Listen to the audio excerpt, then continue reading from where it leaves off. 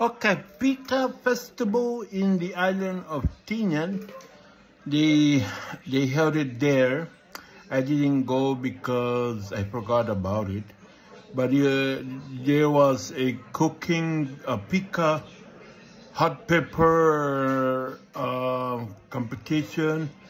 There was a competition of eating how many peppers you can put in your mouth.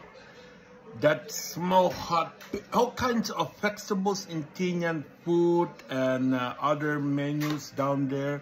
I will see the clip below. So you see those people.